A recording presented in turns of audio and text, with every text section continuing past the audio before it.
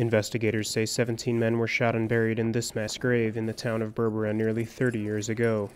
They were allegedly killed by troops loyal to Somali dictator Siad Barre during a campaign that killed about 50,000 people, mostly from the Isaaq clan.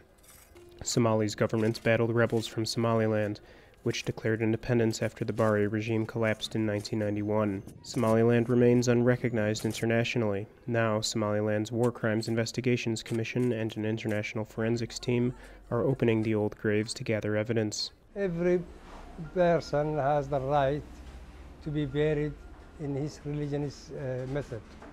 So we are just taking out these bodies and we are burying them separately after cleaning and praying on them.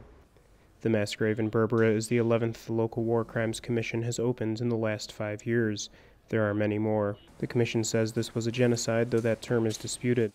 The forensic investigators attempt to identify the remains and establish probable cause of death. Mostly of the case is gunshot wound in the head or in the thoracic area. If we see like a gunshot wound in the head, we know that this person don't die in a natural way.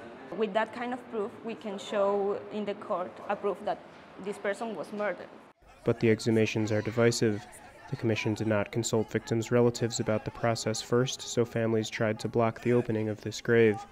Kadra Mohammed Abdi said she wants her father's killer found and jailed, but she was against removing the body.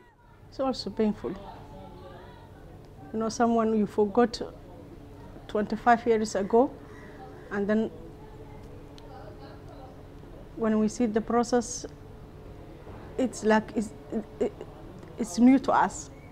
All the time, you know, we are crying because we remember what happened at that time.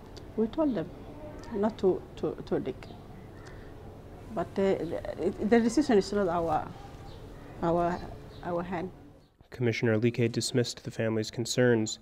He said proving the atrocities took place is of national importance. Actually, for them it's nothing, but it is for us to prove that this genocide has occurred by the regime of Siad Barre.